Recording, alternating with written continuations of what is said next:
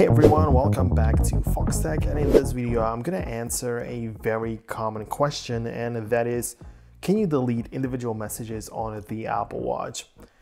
I mean, especially if you're using the built-in messages app for text messages, this is a lot of people ask this, so let's dive in.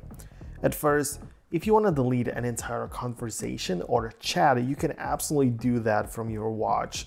On the main messages screen of your Apple Watch, you can swipe left on any chat, and this action will reveal a trash can icon.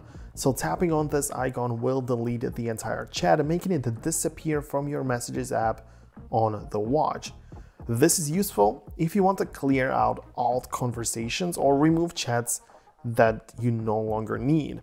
However, when it comes to deleting individual text bubbles within a chat, things get a little bit more limited, because unlike on the iPhone where you can press and hold on a specific text bubble, select it, and then hit the trash can icon to delete it, the Apple Watch doesn't offer this capability. Any text bubble deletion you perform on your iPhone will not sync to the watch, meaning the individual message will be still appearing on your wrist. It's also important to note that any deleting you do, whether on the watch or on iPhone, only affects your view of the conversation.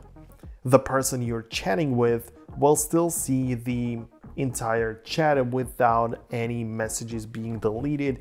They're gonna see the full conversation as it was, because of course, you can't make messages disappear from someone else's view. You can only control what happens or appears on your devices.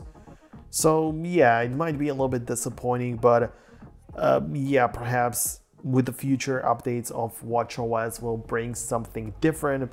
But as of right now, it only works the way I've described. So hope you found this video useful. If you did, make sure to hit the thumbs up, subscribe below, and I will catch you in the future.